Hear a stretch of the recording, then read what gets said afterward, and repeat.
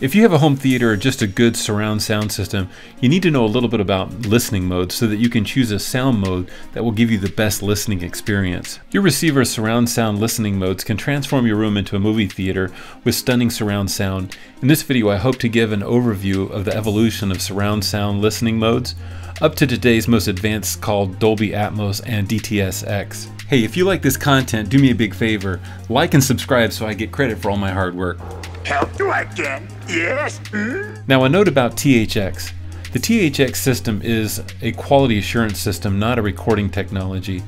All sound recording formats, whether digital, Dolby Digital, DTS, or an analog, Dolby Stereo, etc., can be reproduced in THX systems.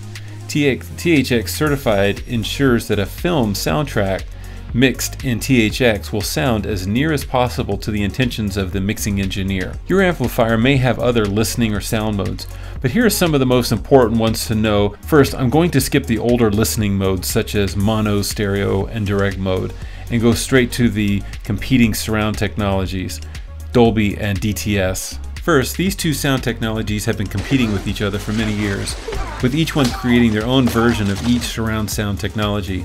Let's first take a look at the Dolby surround technologies, focusing on the ones that you'll find most often. Around 1986, Dolby developed Dolby Pro Logic, but it wasn't until Dolby Digital was released in the mid-1990s that surround sound took a leap forward.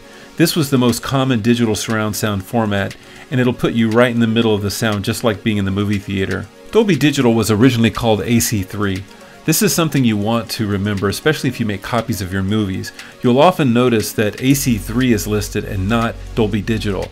It was developed specially for multi-channel applications, including film, sound, and digital surround sound.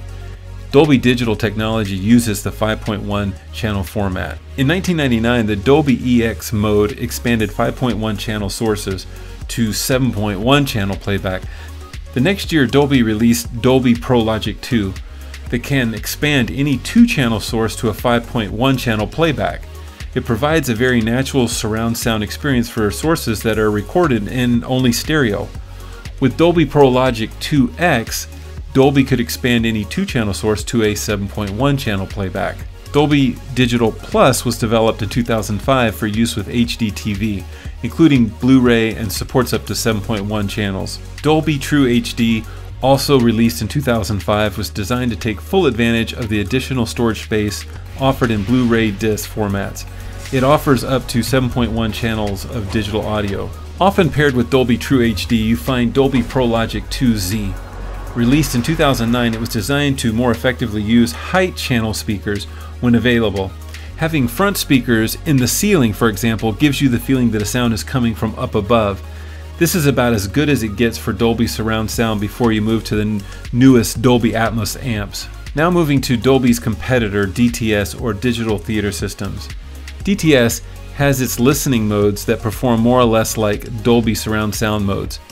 First, DTS debuted in 1993 with the release of Jurassic Park. This standard DTS supports up to 5.1 channels and uses less compression for high fidelity reproduction. Just like Dolby True HD, DTS HD Master Audio was designed to take full advantage of the additional storage space offered on Blu-ray disc formats. It offered up to 7.1 channels of digital audio. DTS Surround Sensation. With this mode, you can enjoy a virtual 5.1 surround sound, even with only 2 speakers. Now, the latest surround modes for these competing technologies are Dolby Atmos and DTS-X. These newest sound technology modes are the formats that most new epic movies are being produced with. You'll need an amp and a speaker setup especially designed for these technologies to fully experience Dolby Atmos or DTS-X. Dolby Atmos uses speakers placed in the ceiling or vertical speaker drivers that bounce the sound off the ceiling to create a similar effect. These modules can sit on top of your traditional speakers to create a bubble of sound. Blu-ray disc and many streaming services have adopted Atmos, such as Amazon Prime Video, Netflix, and Disney+. TV broadcasters are increasingly supporting Atmos as well. DTS-X is more flexible and works with a standard surround sound setup. and doesn't require overhead speakers. It's best to try and match your listening or sound mode to the source, but when it's not possible, you can always test using other modes to find your favorites. Thanks for watching. If you liked this video, consider subscribing and consider watching this next related video.